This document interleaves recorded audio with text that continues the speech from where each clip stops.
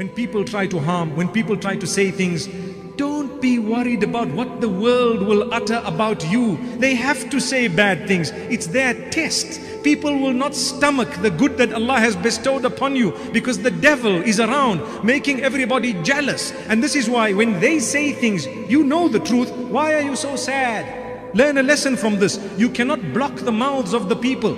You know, the internet today is open and free for all. You cannot block it. People will say what they want.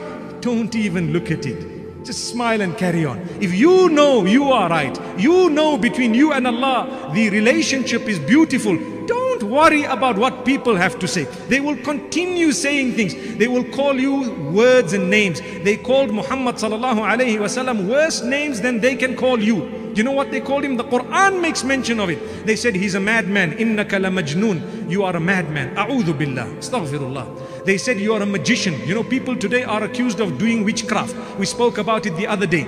It's simple for someone to say, you know, my mother-in-law, she engages in witchcraft. Watch out. That statement is dangerous. It does not mean that because she has asked you what to do and what not to do, that she is suddenly a witch. Astaghfirullah. Those statements are so dangerous.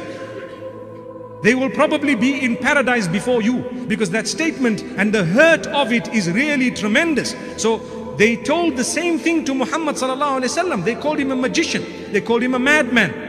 They called him a womanizer. They said he's after the women. That's what they said. Then they said he's after money. Oh, you know what? He is after money. He's after wealth. And then they said he's after power.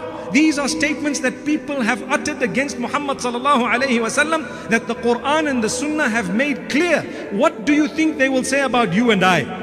You need to take it easy. If you know you are clear, forget about it. May Allah subhanahu wa ta'ala grant us strength.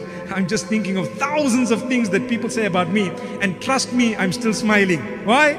Because Jannah is not controlled by them, nor do they have a key. We are worried about the one who has the key of Jannah. Be in good terms with him. When you go, the doors will be open. The angels will greet you with Salamun alikum, and that day you can walk. MashaAllah, Alhamdulillah, MashaAllah. What are you worried about those people of the dunya for? Those people of the earth, they don't even butter your bread, my brothers and sisters. May Allah subhanahu wa ta'ala forgive us. What a beautiful lesson we learn from this.